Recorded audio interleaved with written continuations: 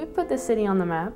Everybody knows about Miami, and usually Miami is, you know, when you think of Miami, you think, oh, the crazy Cubans over there. Miami is a signature city. Miami was revolutionized by Cubans.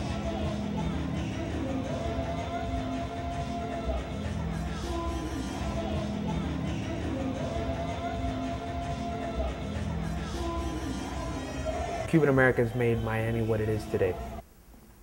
I think that nobody would argue against that. The Cuban exile group transformed Miami from a sleepy vacation town to a major metropolitan area. In 50 years, it has been a very successful community. It has succeeded in everything except the one thing it came to do, which was to overthrow Castro. It is a country within a country. From Palm Beach down or from Broward County line down is a whole different country. You hear that all the time. You know, people come to, oh, you're the mayor of that country called the city of Hialeah. Being Cuban in Miami, you're constantly being exposed to the Cubanness, to Cuban-America.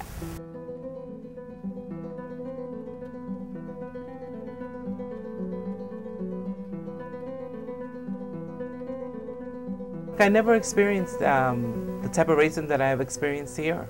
Here is raw, it's up in your face.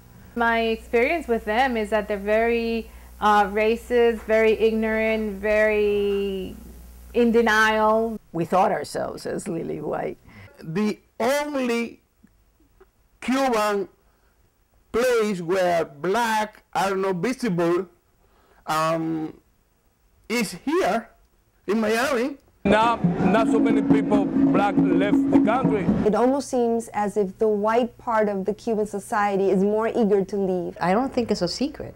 I really do think that Cubans are racist.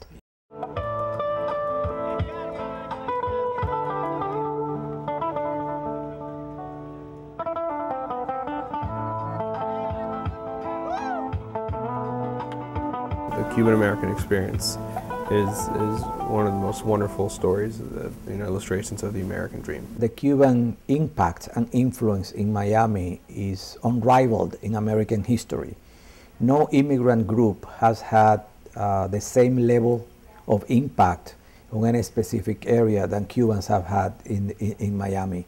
The growth of Miami and the growth of the Cuban community as far as power or position politically, economically, professionally, it's really a story to be told. You know, and has the world, have those stories been truly on PBS? Have they been on NBC? Have they been on ABC? Have they been on Univision? I mean, have these stories been told to the world?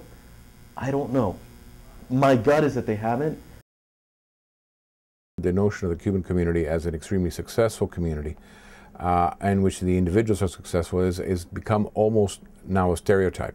For every Cuban that made it, there's 2 or 3 that did not. The Cuban-American story is very much a tragic comedy.